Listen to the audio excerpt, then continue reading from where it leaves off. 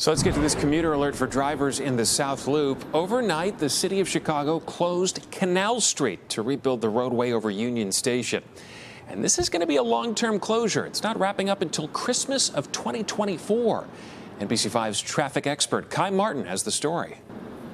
Canal Street is blocked for 18 months, Jackson to Adams. Canal is a paved-over viaduct, and it's actually part of Union Station's ceiling. We have quite a bit to shore up. If you think about the street as the tabletop, it sits on a set of shoulders, and the shoulders really are those viaducts. And so making sure that we are attentive to the useful life, it has outlived its useful life.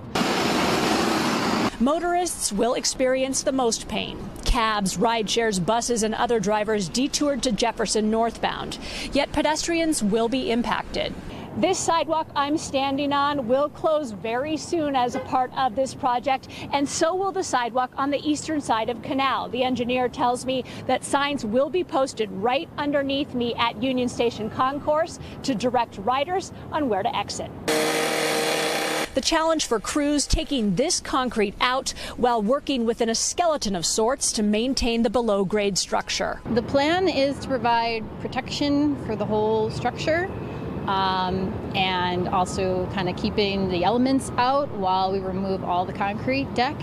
And then we'll do our repairs to the steel and pour it back as one section. It's not going to fall apart today, but we need to get to it before it does. At Canal and Adams, Kai Martin, NBC5 News.